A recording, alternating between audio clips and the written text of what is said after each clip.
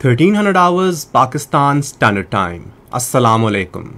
This is Radio Pakistan. The news read by Abdurrafe Sohail. First, the headlines.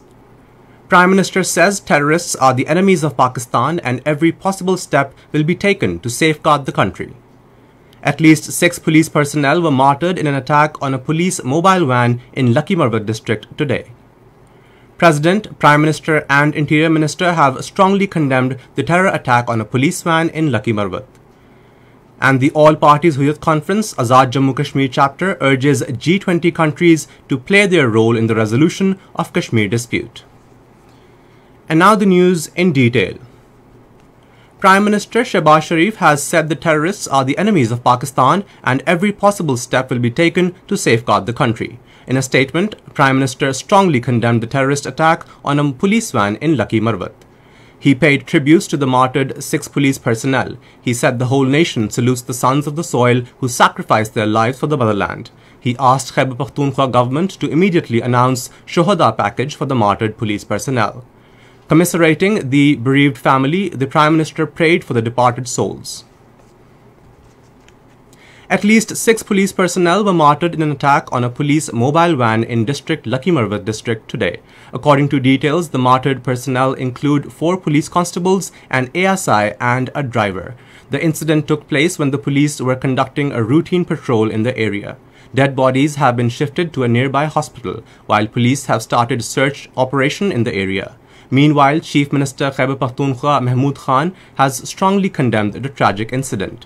Chief Minister Mahmood Khan said such cowardly acts cannot bring down morale of the security forces.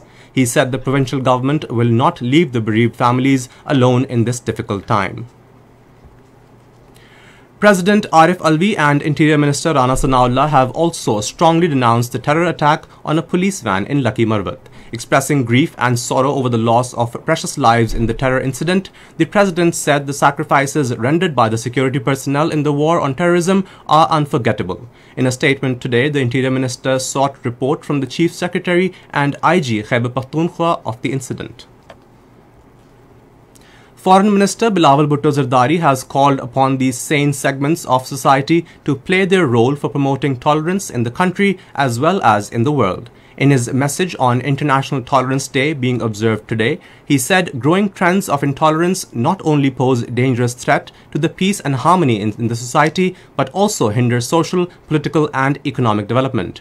He regretted that the coalition government is faced with an onslaught of intolerance and violence by the elements who are attempting to destroy the democracy, institutions and socio-political fabric of their petty political interests.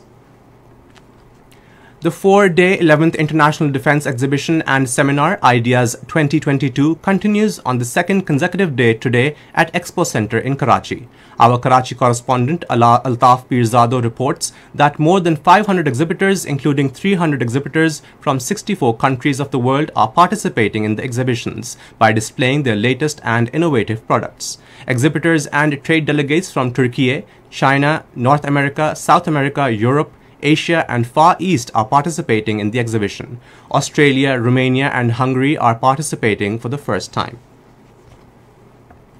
The All Parties Huyyat Conference Azad Jammu and Kashmir chapter convener Mahmood Ahmad Sagar has urged the G20 countries to play their role in the resolution of Kashmir dispute. In a statement in Islamabad, he said durable peace as a key to achieve global economic stability and sustainable growth, and without peace the dream of economic prosperity could not be materialized. He said durable peace in the region was possible only if the lingering disputes such as the Kashmir conflict were resolved in a just and peaceful manner.